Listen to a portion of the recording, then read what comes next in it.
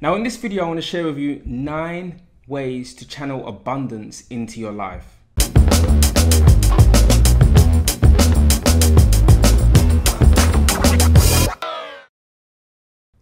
Now I want to be very specific with what I mean by channeling abundance. You see, abundance is a matter of more, and more is not always the ideal scenario or the ideal quest of our journey, but it is still a pursuit that we all have within us and we aim to achieve. So in this video, I want to share with you some methods and habits, as well as just some techniques that you can apply to your day-to-day life to actually increase the outcome of the things that you have that you really want to achieve. And of course, abundance not just meaning material, but internal peace as well.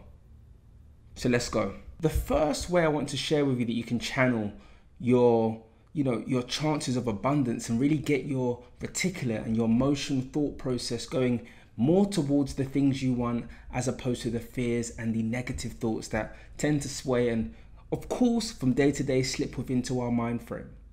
The first thing I want to share with you is to watch your intake. Now, what I mean by watching your intake is that there are so many people that we communicate on a day-to-day basis, so many things that we listen to, and so many engagements of news, press, and radio that we intake on a day-to-day basis. Now, the problem with all this information is that not all of it is geared towards helping you become the best person. I strongly always advise learning to monitor the things that you're intaking, the conversations you're having. I found throughout my journey that there have been a number of conversations with people that have from time to time added fear within my quest, whether someone's talking to me about the bad things that have happened to people that have become successful, or someone's telling me about dramas in relationships. A lot of these things, I mean, initially they feel quite comforting because it's surrounded with negative connotations that aren't exactly happening in our current situation. However, they have an effect on our psyche, as well as the way we feel about our journey going into those kind of environments or those kind of positions. So I strongly suggest and advise to watch your intake. Control the things that you're listening to, whether it's, too aggressive, or whether it's surrounding yourself with people that are pessimistic and quite doubtful around life. It's important to watch your intake, almost like a diet. You wouldn't feed yourself fried food or takeaway food every single night, because it's going to have a bad consequence on your physical, mental, and of course your spiritual soul. So it's important to watch your intake. Hey, so another value that I feel is really important to add to your journey of abundance is to see value in every penny. Along the way, it's going to be very easy to not value the small income or the small pennies that you see, because you're on the pursuit of wealth, whether that's to become a millionaire, a billionaire, or just to be financially free. But it's important that you understand the compound effect of the penny. You see, when I say value money, I say value money in all senses. A lot of the time, you find a lot of people that don't value the 5 cents or the 5p. They don't value the 10 cents or the pound or the dollar, because they see it as an easy flowing currency that doesn't have to be held onto because it doesn't really matter. But that is a poverty way of thinking. It's important that you learn to put value in every penny, because it's through that value that you can have respect for the wealth and the abundance that starts to come. But you have to be able to see that in the interim of that, you have to become more of a monitor of money. You've got to start to see whether or not the things that you spend your capital on, whether they seem in your mind quite low in monetary expense, are really worth it. A lot of the time we find ourselves spending excess amounts with small little recurring fees, which actually end up being quite large. So in order to really start to channel that energy of abundance, it's important for us to value capital in the sense of every level, not just valuing the amount we want to get to, but even where you're at today. How can you look at the currency and the money you have coming in and just alter and remove costs that you see as small because they don't really affect the whole number? Abundance is about everything. So let's start by, of course, making sure that I suggest you don't just focus primarily on, the big figure, and focus also on the little transactions and the little amounts that you have access to or that flow in and out of your life on a daily basis. Another way to channel this energy of abundance and to really attract it into your life is to really be actively involved and really take control of the language that you use by removing I can't with I will. Now that sounds very, very easy, and I'm sure you've heard it in many stories or songs along the way, and I get it.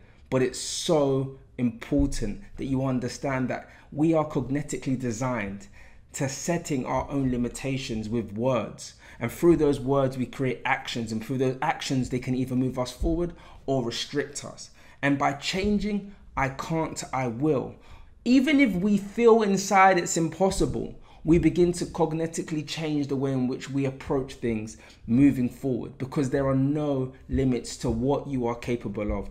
But the first point of actually addressing those capabilities is by leaving the door open to them. And we're not doing that by introducing words that are derogative to what our ability is capable of doing, even if you're not aware of it right now.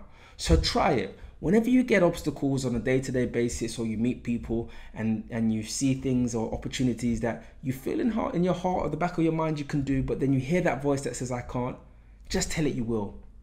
And just by that cognitive change alone, you're going to start hearing and feeling a bit more confident about the unknown, because it's the unknown that is closer and closer to the abundance that you deserve in your life. Remember that. Change I can't with I will. Another tool to channel this energy of abundance is to see work as an opportunity. You see, a lot of the time, people tend to systematically see their work as a thing that they have to do, and they see it as a place that they have to be. And in some cases, that is the case. But as you start to step into the person that you aspire to become, and as you actually start to invest in your dream, you have to see every day as an opportunity. Because going into your workspace or your dream, whether that's a talent, whether that's a career, whether that's an art, you have to see your work as an opportunity. Because it's through that opportunity and through that mindset that you will be open to actual opportunities that can happen within the day.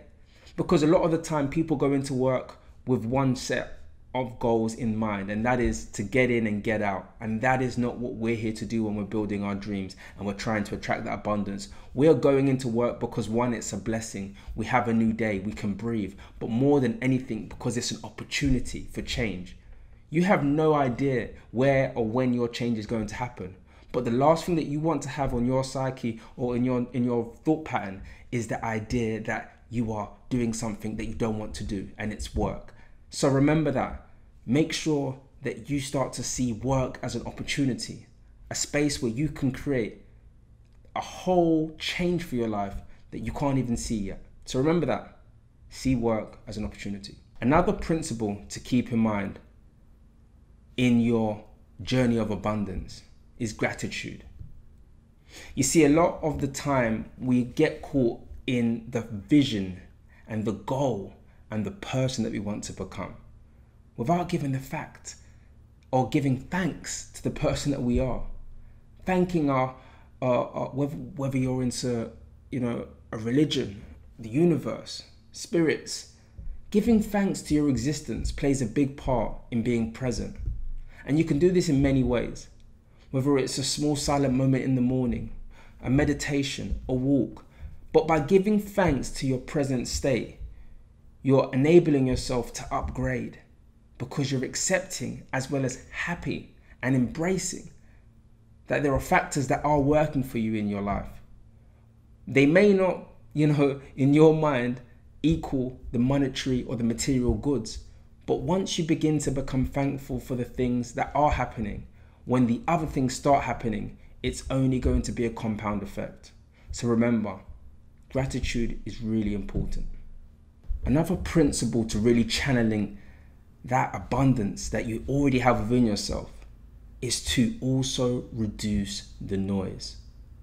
Now listen, I understand and I completely I'm aware of the world events that we deal with day to day. And as true and as real as they are, to some extent we have to create a limitation to all of the information given to us. Because it only takes one bit of information and one bit of action to see a change. But when you get a mountain of information with no action and just information, it becomes noise. I strongly suggest that anybody that's looking for that abundance learns to reduce the noise that they have going on around them that is non-conducive to a progressive solution. And what I mean by this is noise can come in the form of fear, it can come in the form of the news, it can come in the form of the TV or the sitcoms that you're watching. You've got to take control of your psyche because, like I said to you in the last principle, we are trying to find opportunities in the day. And when you go into the day with a dent in your belief, it is only going to prevent your growth. So I strongly advise you to learn to reduce the news. If you're constantly looking at the stock market and hearing how bad it is, why would you ever get involved in it? If you're constantly hearing about the property market being tumultuous and negative, why would you ever invest in it? If you are constantly hearing about the things that are happening in the world that are restricting people, why would you feel that you can grow forward? It's important to put a limit to the noise. And by doing that, I'm not sitting here saying be ignorant, because it's important to know what's happening. But how many times over do we have to know the same thing without us making a change to that can represent not only our individual circumstances, but people that we aspire and we help around our situations? So remember that, learn to reduce the noise. Another way to really channel that energy of abundance is to learn to give. You see, karma is a very, very real thing. And by giving without the expectation of, actually getting the return, we start to create that system for ourselves. Abundance is not always about what you receive, it's also what you project into the world. And through that projection, you're only going to get that circulation back. So what I mean by this is it's important to learn to give, to look around to those that really need that support in that time. And I don't mean just financially. A lot of the time we're on our journeys and we're trying to be successful and the greatest people. But this also causes us to, neglect our loved ones or neglect our family or neglect people that mean something to us. So learn to also give with your time, with conversations. Learn to give with your perspective. Don't enforce anything and don't, sit there trying to convince anyone to be in the same mindset or start the same business as you. That's another thing. But I mean in the sense of giving your time.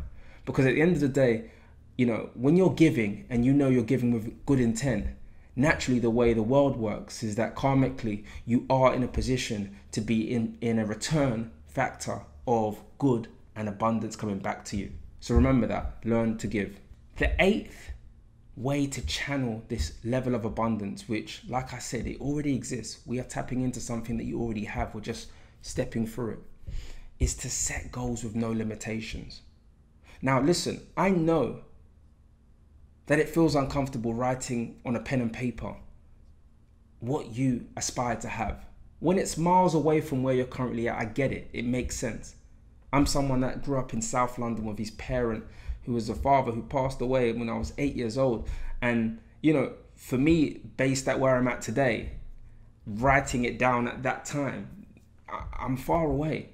But the reality is had I not had the balls to write it, had I not had the balls to believe, I wouldn't be where I am today. You see, goal setting is not always just an exercise of doing a list of things that you want to achieve. It's testing the limitations that your mind has. In my book, Become Your Own Hero Again, I mentioned in the first 2 chapters about, at the start of your of life, when you had no limitations, wanting to be astronauts, firemen, we came into this world with no limitations, and somewhere along the line, it dimmens. And goal setting is so powerful because it allows you to start to believe and to cognitively start thinking of ways at the back of your subconscious and unconscious mind, ways that you can do it. And you have to trust a bit of that unconscious mind because it does have a power way beyond your conscious level of thinking. So if you get my book, Become Your Own Hero Again, I map out exactly how to write your goals down. I break it down for you so you can do short-term and long-term goals. And that's if you need any assistance. If you already can do it, fire away. But one thing I'll always say, and I always say it to everyone that messages me about my book, set the goals, but set them with no limitations. Learn to be brave with the ambition and the dreams that you have. And the first step is by writing it. The final principle that I want to leave with you today to channel that abundance into your life is to annihilate doubt. You see, doubt is the only thing that gets in the way of everything that we are capable of. And when I say doubt, I mean doubt in the sense of the thoughts that we have.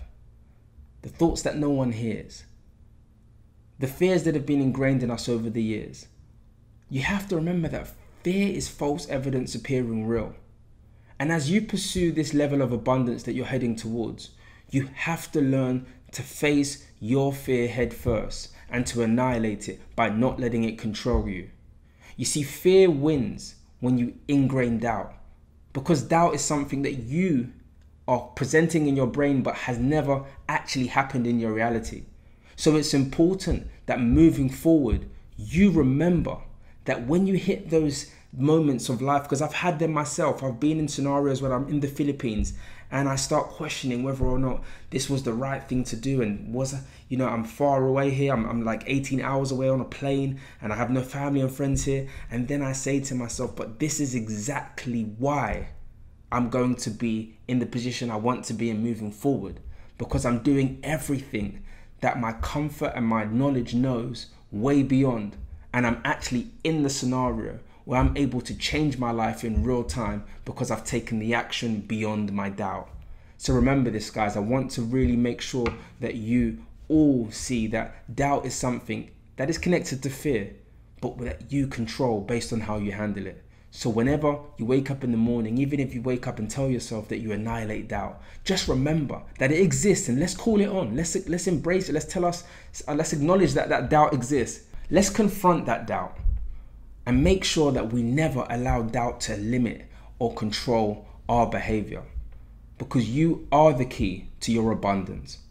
And by acknowledging a lot of these emotional factors that play a part in you really stepping and breaking through your limitations, it is only then that you're really going to be able to really embrace, enjoy, and live in the abundance that you deserve. So these are my 9 principles to channeling abundance into your life. And it's just a start, but they're principles that you can get going with straight away. If you're new to my channel, welcome. Make sure you subscribe and hit the notification button at the top.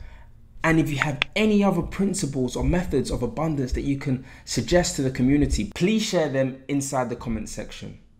I'm Leonard, and I upload at least 3 videos every week geared towards helping you with your sales orientation, communication, and conversion. It's always great sharing information with you, and I look forward to speaking and uploading more content with you moving forward. Speak to you soon.